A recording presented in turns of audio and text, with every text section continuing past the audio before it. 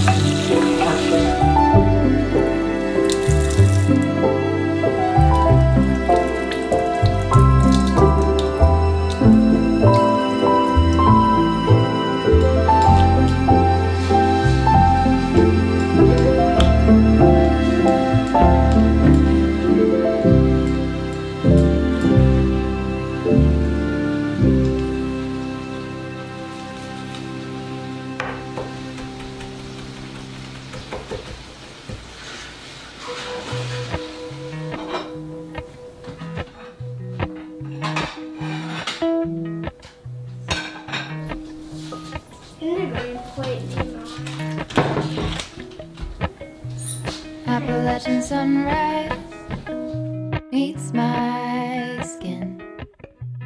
Even with my eyes still closed, I can feel it coming in. Golden